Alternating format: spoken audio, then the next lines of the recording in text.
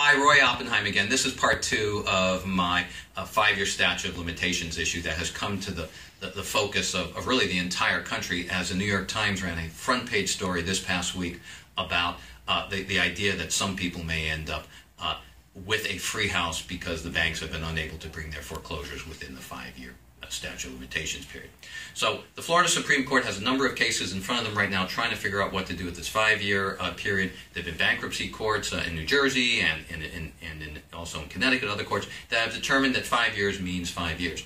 In Florida, what it looks like is that the banks are trying to invoke what I would characterize as the Wall Street rules. As the Wall Street rules. What are Wall Street rules? Wall Street rules are where Wall Street makes the rules, and then people follow the Wall Street rules because Wall Street rules.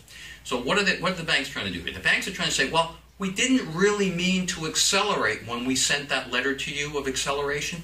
We didn't really mean when we said we were going to accelerate in that foreclosure complaint, and that we're taking it all back, and that we are now de-accelerating.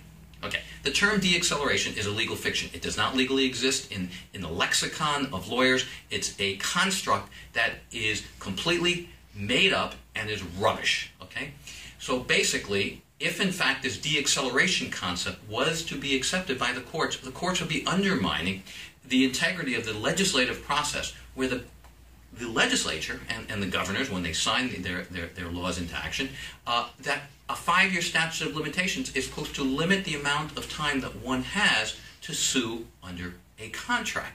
And so what the banks are trying to say is, well, this contract's really not just one contract. There are all these, each payment is a separate payment. That's all nonsense. Once there's an acceleration, there's an acceleration.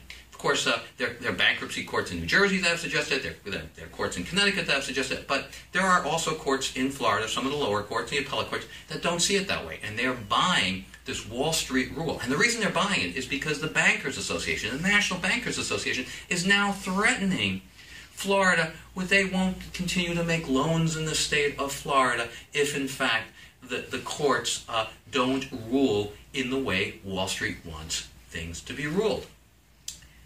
That's where it is. That's how it is right now. We'll see what the Florida Supreme Court does. If you have any questions about the 5-year statute of limitations, particularly in the state of Florida, please call us. Roy Oppenheim from the trenches.